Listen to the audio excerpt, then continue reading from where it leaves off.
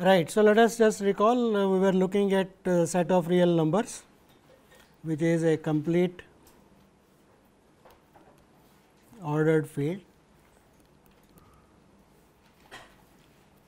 So, on R there is addition, there is multiplication and there is an order, and the completeness meant there is R has LUB or GLB property, right. So, every non-empty subset of the real line which is bounded above has got a least upper bound, and similarly every non-empty subset which is bounded below has got greatest lower bound. So, that is called the LUB property, and that is what makes it a complete ordered field. Right. So, we were also looking at the notion of convergence of sequences. I just wanted to, for the completeness sake, wanted to say that for every x belonging to R, the order gives rise to a notion of a distance. So, we define what is called the absolute value of x to be equal to x if x is bigger than or equal to 0, minus x if x is less than or equal to 0. So, this is called absolute value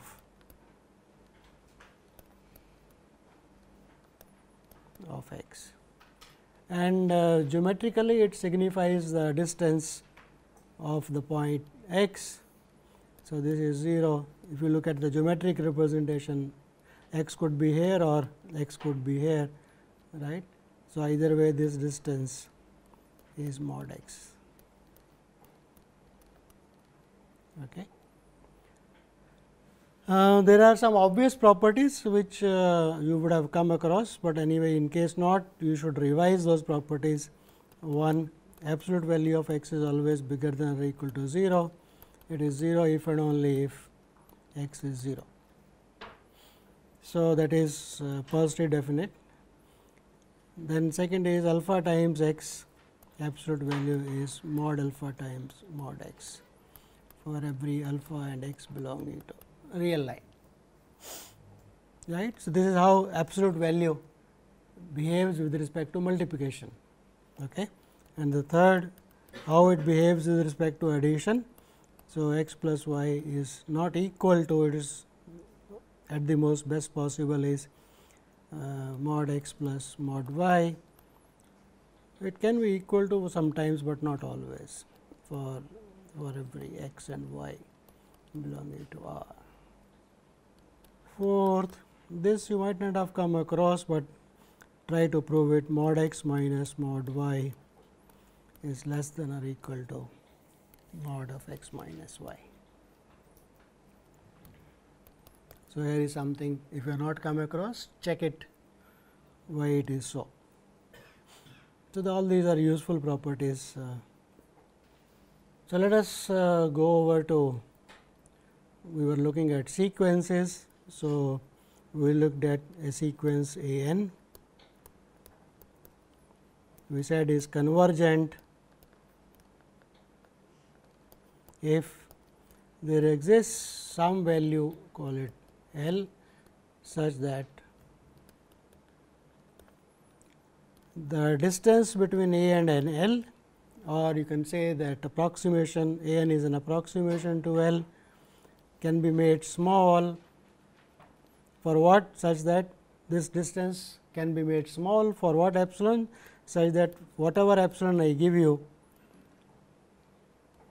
I should be able to, for all n bigger than some n naught. And what is n naught? There exists a stage n naught such that this happens. So, think it as A n is an approximation for L, and absolute value of A n minus L is the error that you are making, and that error you should be able to make it as small as you want, depending on how large n is. That should be for all n bigger than or equal to n naught. So, we looked at some examples. Let us look at one example was that the sequence minus 1 to the power n is not convergent, right, because it only occupies the place 1 or minus 1. Not only it occupies only these places, but occupies very frequently, every alternate times. Second, we looked at the sequence n is not convergent, right. So, it does not come closer to any value, it keeps on become bigger and bigger. Let us look at another one. So, this is equivalent to saying if I look at the sequence 1 over n, both are consequences and in fact equal to what is called the Archimedean property, is convergent and the value is 0. And let us look at one more probably before we go ahead. Let us look at slight variation of the above, minus 1 by n raised to power n, n bigger than or equal to 1, right. So, it is the same sequence 1 over n, but now I am allowing it to fluctuate, right. So, n equal to 1, the value is equal to minus 1, half, minus 1 by 3 and so on, but still you can see that it is coming closer and closer to 0. So, one can try to prove it is convergent. So, try to write a proof of this. Okay. So, we will see what is important, what is not important. Let us look at 5. Okay, let us look at the sequence n over n plus 1. Let us look at this sequence. See, in all the above sequences, let us just observe a few things, that this sequence was not convergent, the first one, because it was fluctuating, right, because it was fluctuating at 1 and minus 1. This was not convergent because it was in some sense not bounded, right. You cannot put some bounds that it remains between some kind of barriers. This is convergent to 0, we could look at n is becoming larger. So, 1 over n is becoming smaller, something similar here. But in this thing, if you think of n is becoming larger, but n plus 1 also is becoming larger, right, both are becoming larger and larger. So, it is not very straightforward to guess that whether it is convergent or not convergent. But you can think of that this in some sense n is increasing and n plus 1, they are increasing at some same rate kind of a thing, right. So, what do you expect? You expect that probably it should converge, right, at the same rate. So, they should cancel out, right. For n large, the rate should become same, of the ratio should become same, and that should mean it should converge to 1, right. So, that is a guess, that is how you guess a result. Now, try to prove it. So, let us look at n over n plus 1, right. So, here is where your thinking will come into picture. If it is 1 over n, I can do something, right. Numerator is n, denominator is n plus 1. Let us try to make it same. So, I write this as n plus 1 minus 1 divided by, right, and why I am doing that, the reason is this. So, that will make it equal to 1 minus 1 over n plus 1, right. So, that essentially looks like saying that it is a constant minus something, and that something is becoming smaller and smaller, right. So, you guess that this converges to 1. So, converges to 1. So, let us write a proof of that. So, let us look at a n minus 1, right. So, what is that? That is n over n plus 1 minus 1, a n minus l. I want to make it small. So, what is that equal to? So, let us simplify n minus n plus 1 divided by n plus 1, right, and that is nothing but, so it is 1 over n plus 1, right. Is it okay? And that I can make it small. So, give for every epsilon bigger than 0, I can find n naught, say that 1 over n naught plus 1 is less than epsilon, right. So, that will write, so we can write, so this will imply that for every n bigger than n naught, 1 over n plus 1, right. If n is bigger than 1 over that is less than 1 over n naught plus 1, right. So, that is n is bigger, so n naught plus 1 n is bigger. So, I am just trying to write this thing for every n bigger than n naught, this also holds, right. Is that okay? Right. So, let us not spend time on that, you write it. You try to see something that this was convergent, right, and that meant that the terms of the sequence are 1, 1 by 2, 1 by 3 and 0. So, everything lies between 1 and 0. This was also convergent. So, that also lies between minus 1 and 0. Okay. This is also convergent to 1. So, it lies, everything is non-negative. So, between 0 and 1. So, it seems to say if something is convergent, that should be bounded, right. So, what does that mean? So, let us make it precise, that a sequence A n. So, we will say a sequence A n is said to be bounded if there exists some alpha belonging to R such that mod of A n is less than alpha for every n bigger than or equal to, right. All the terms lie between some barriers. Okay. So, that is bounded. So, this is called bounded. So, we should have a theorem based on our experience of earlier results, that if A n is convergent,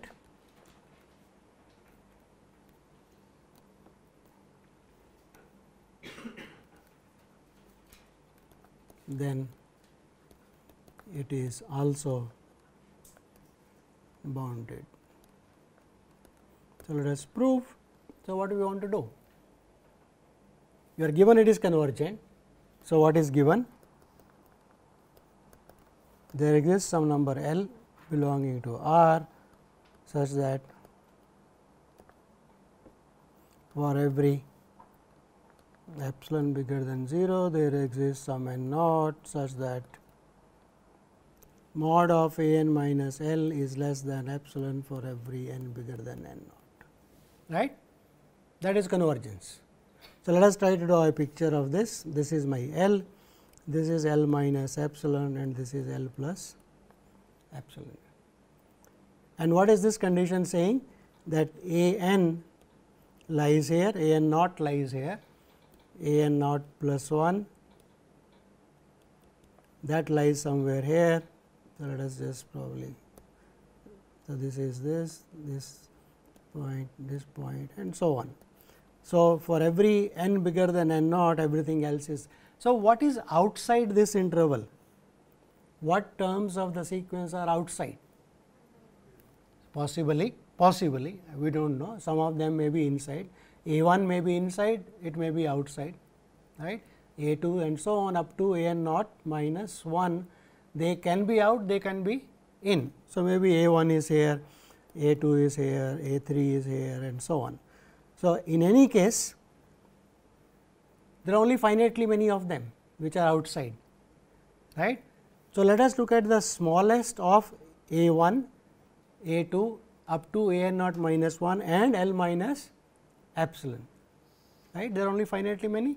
So, let us write alpha equal to minimum of A 1, A 2, A n naught minus 1, these possibly can be out, maybe on the left, maybe on the right, and but remaining all are inside L minus, they are bigger than L minus epsilon. So, let us call this alpha, and similarly look at on the right side, some of them can go beyond L plus epsilon, but at only finitely many of them. So, let us pick up the largest of them. So, let us call it beta equal to maximum of A 1, A 2, A n naught minus 1 and L plus epsilon, right. So, then what should happen?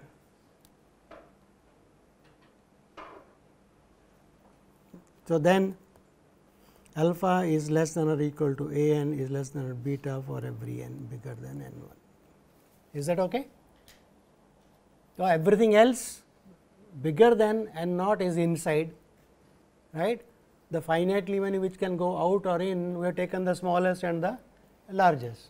So, in the picture if you look at it, so this will look like here is probably my alpha and here is something like beta, right. And what is alpha? Alpha is the minimum and beta is the maximum of this finite number of things, right, whichever is the largest, pick up that. So, that implies, so this implies A n is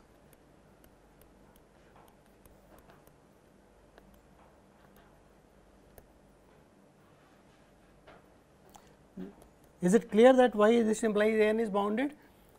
See, our definition was something slightly different. We said bounded when mod of A n is less than, but here I am saying A n is between alpha and beta, but that does not matter, right. I can always have a number, if you like, say that alpha and beta lie between minus of that number and plus of that number. So, mod of the A n will be between, is okay, clear, or you can pick up whichever alpha is, mod alpha is bigger or mod beta is bigger, right, then all A n's will be less, mod A n will be less than or equal to that mod of that number, right. So, both are equivalent ways of saying that A n bounded is this, or all the A n's lie between some alpha and beta. The two statements are equivalent ways of saying A n is bounded, okay, right. So, what we have said is, if, see now this is what is important is, if is convergent, then it is bounded. That means, boundedness is a necessary condition for a sequence to be convergent. Boundedness is a necessary condition for a sequence to be convergent. So, if I given a sequence, the first thing I should look at is whether it is bounded or not. If it is not bounded, then it is not going to be convergent. So, problem is over. If it is bounded, then I will go ahead, right. So, all necessary conditions are useful in verifying something is not true, right. If sequence is not bounded, then it cannot be convergent. So, that is the reason. In your calculus, you might have come across a statement, probably we will prove it again later on, that you have done calculus local maxima, local minima of functions. If a function is differentiable at a point and that point is a local maxima, then derivative must be equal to 0. That is also a necessary condition, that for a differentiable function, if it is a point of local maxima or minima, the derivative is 0. That means, at that point the tangent should be horizontal, right. So, that is why when you want to analyze local maxima minima of functions, what you do? You first look at derivative, if possible derivative equal to 0, right. That is why that theorem comes, that those are possible points where local maxima minima can occur. So, necessary conditions are useful things, right, even though they give something negative, right, it is not true. So, the same way A n is convergent implies A n is bounded. So, not bounded will mean it is not convergent. So, that could be the reason. For example, you can look at that sequence, this is not convergent because it is not bounded, you can say that way, or right. So, but this one is bounded, but not convergent. So, converse of the statement is not true. A sequence may be bounded, but may not be convergent, and this is an obvious example of that. Okay. So, let us keep that in mind and go ahead. Now, how does one try to analyze whether a sequence is convergent or not? Are there any tools? One is obviously that if it is not bounded, not convergent. So, that is one of them, right. Other possible tools are what are called algebra of limits of sequences. We will not prove all of them, we will just indicate. So, that helps in analyzing limits. So, let us write theorem. Let A n B n be sequences. So, okay, such that let us write the conditions here also, such that I most sometimes I will just write is equal this way, B n converges to M. So, this means the sequence A n is convergent and the limit is L, sequence B n is convergent and the limit is something M, right. Then the following hold. One, see, given a sequence A n, that is a number, B n is a number, right. So, you can add nth terms of the two sequences. So, you can form a new sequence which is A n plus B n. So, that is a new sequence. So, the theorem says if A n converges to L, B n converges to M, then this must converge to L plus M. So, this is algebra, we are adding sequences. If you are adding sequences, algebra says you should be able to subtract also. So, minus that also holds. Okay. Can I multiply? Yes, why not? A n B n, nth terms you multiply. So, let us follow our notation that this one converges to L and we have written it as L. So, product of limits is limit of the product is equal to product of the limits. You can interchange the two, right. Limit of a product of sequences is nothing but the product of the limits provided both converge, right. Difference, subtraction, all are okay. You can okay. Let us look at what about division. I want to say that A n divided by B n converges to L by M. I want to say that not possible, right, always, because obvious thing can go wrong, M could be 0. So, L by M does not make sense. So, let us write condition if M is not equal to 0, at least then L by M makes sense. Okay. Now, but if M is not 0, what can I say about B n's?